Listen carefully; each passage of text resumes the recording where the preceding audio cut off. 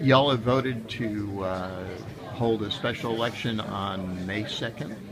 Yes, we've requested to begin the process of establishing a special election on May 2nd to ask the voters of the Lake Borgne Basin Levee District to approve a 7.5 mil new tax to help pay for the flood protection that Lake Borgne Levee District has now inherited from the federal government.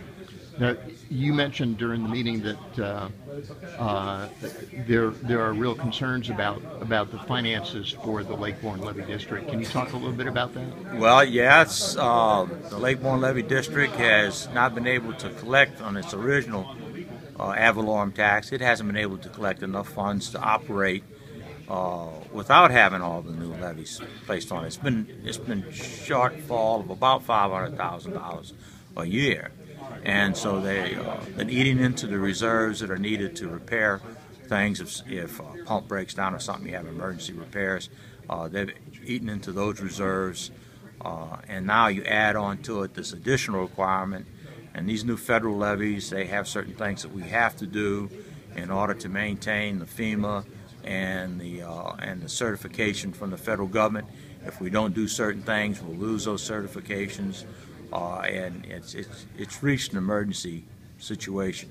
Either we're going to have good flood protection for Lake Borgne Levee District, or we're not going to have flood protection for Lake. That's the two choices I'm afraid that we're facing.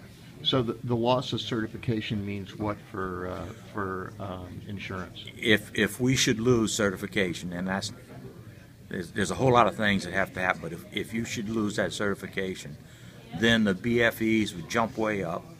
And the base flood elevations, yeah, the base flood elevations would jump way up, and then the flood insurance premiums, though that they're increasing now, will absolutely skyrocket, or you simply will not be able to build anything, or you will not be able to vend property to a new buyer. I mean, it's a very, very serious situation.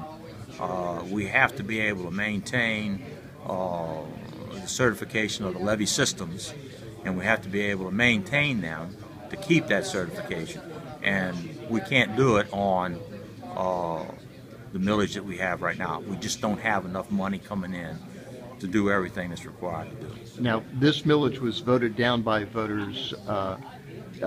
Yes, it was last month, well, 2 months ago, at a time when it was one of 12 different taxes that were on the yes, ballot. And will that help? Well, having those additional things on distracted from concentrating on the real need for this one, and I think if we do a better job of explaining the need to the voters, they will do the wise thing.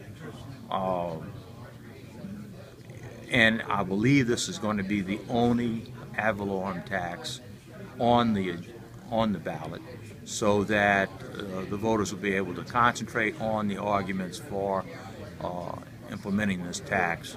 And I'm confident that they'll reach the right decision about what needs to be done to continue protecting St. Bernard Parish and the Lake Borgne Levee District from storm surge. Okay.